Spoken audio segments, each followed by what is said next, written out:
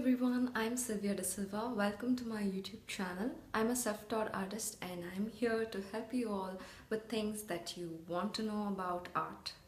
So in today's video, I will be telling you a little bit about safety issues when you are painting. A lot of us go ahead and paint stuff without realizing that most of the stuff that we're using, the art supplies that we're using, are really toxic. And without knowing this, if you continue working the same way without taking certain precautions, you might be in a little bit of trouble. So let me tell you a few things that you need to follow to keep yourself safe while you are painting.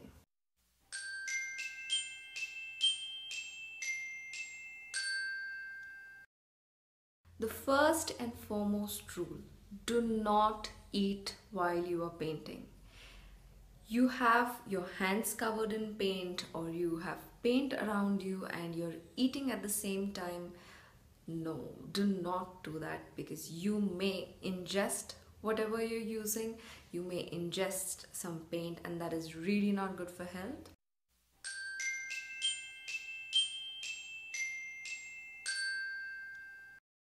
A lot of us are so excited when you see people painting with their hands, with their fingers, and the amazing effects that come out when you do that. But you do not realize that it may also affect your skin. So make sure when you have the mood to paint with your fingers, wear gloves, or just don't do it at all, because brushes do a pretty good job. Brushes or even knives. Don't feel like you have to paint with your fingers because you don't know what kind of paints you're using. If you're absolutely 100% sure that your paints are not toxic, then feel free, go ahead and do that.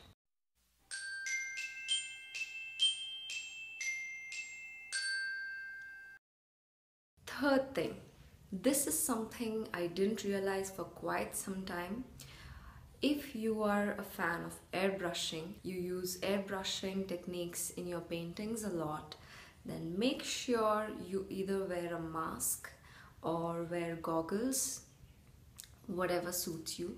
A lot of people can do without protective goggles or protective glasses, but I would definitely suggest using a mask, because if you're airbrushing frequently, it means the paint is in the air around you. It's not just going onto the canvas, it is also coming on you and you are inhaling it, which may in the long run lead to respiratory disorders, and we certainly don't want that to happen.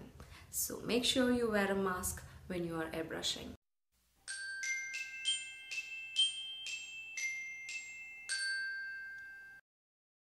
The fourth point, make sure you wear a mask when you're using solvents like turpentine.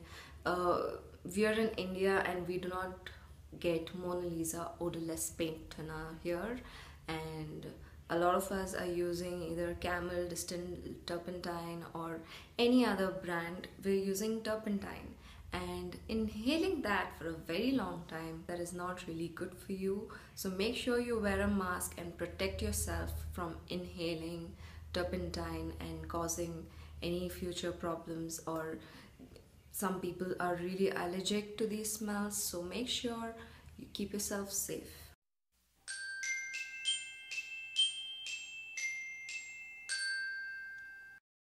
The fifth point, ensure you have good ventilation, especially in your painting room.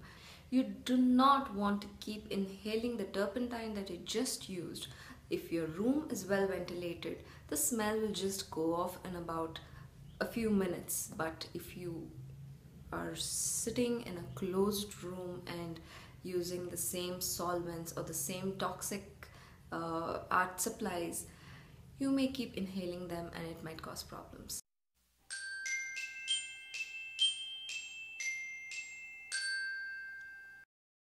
Most of you may already know this, but paints are highly flammable and you do not want a fire in your room. Well, you don't want that to happen, so make sure you don't have any matches or lighters or anything in your painting room.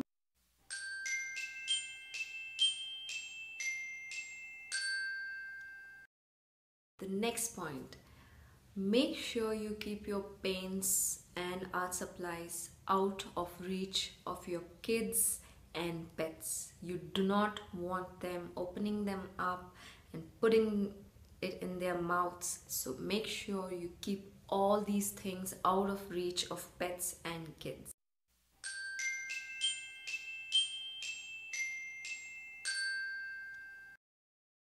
Make sure you dispose of your rags as soon as you're done with it. You do not want it lying around. Same reason, your pets may come in contact with it, your kids may go pick it up. So keep your rags away. The rags that you use to wipe off paint or whatever, just get rid of it as soon as you're done with your day's painting work.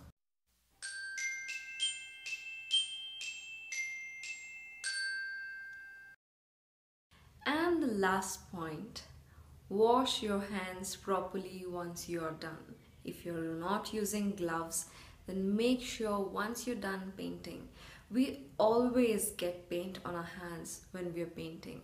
Even a little bit is bad. You do not want to eat with those same hands after you're done painting. So make sure you wash your hands properly, you scrub them off so there is no more paint left on it, and only then go ahead and do the rest of your work. So thank you for watching. I hope these points helped you, and make sure you follow these certain instructions so it may be beneficial to you and it may not cause you any harm. So happy painting, enjoy, have fun, and keep experimenting. I'll see you next week.